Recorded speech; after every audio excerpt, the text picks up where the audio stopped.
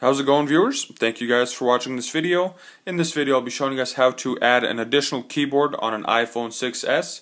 And what I mean by that is you'll be being able to add a different language keyboard. Your English and your emoji are already preset on most standard English phones. You will then be able to add a keyboard as in Russian, German, French, just a different keyboard. It does not change the formatting of the phone. The phone will remain in English. There will be an option to use a different keyboard. So first things first, I'm going to show you guys that there are only two keyboards on here. I'm going to go to Safari. I have selected the browser, and you can see there's a smiley face here. The English keyboard is currently up.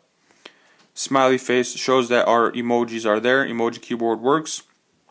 Hit the ABC button, it takes us back to the English keyboard. Only two keyboards on this one. So we're going to go into settings.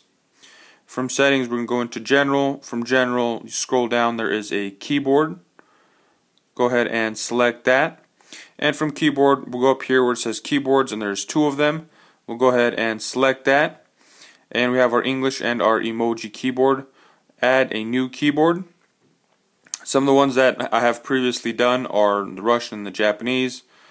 If you want to find any of the other languages, go ahead and scroll through here. I'm going to go ahead and add the Russian, just because it's got different characters. We'll be able to notice a different keyboard. And now you have see that I've set the third keyboard. We'll go back into Safari. Under here where the smiley face was is now a globe. You select that, it takes you to your first keyboard, which is your emoji. And you hit it again, which takes us to the Russian keyboard. There is the 1, 2, 3. That's your typical 1, 2, 3, your numbers, stuff like that. And that globe, hit it again, and that takes you back to English. So that's how you add the keyboard, whatever language you have there. If you're wanting to remove a keyboard, you go back into the same area where we were at, going in through settings, general, go down to keyboard, and then from keyboards where we have three. Select edit here up on the top right corner.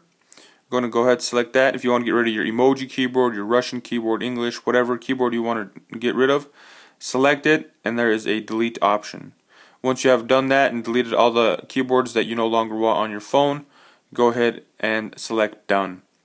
So that is how you add and remove different language keyboards on an iPhone 6s.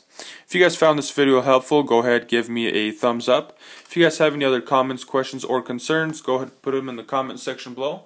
Thank you guys for watching, and have a nice day.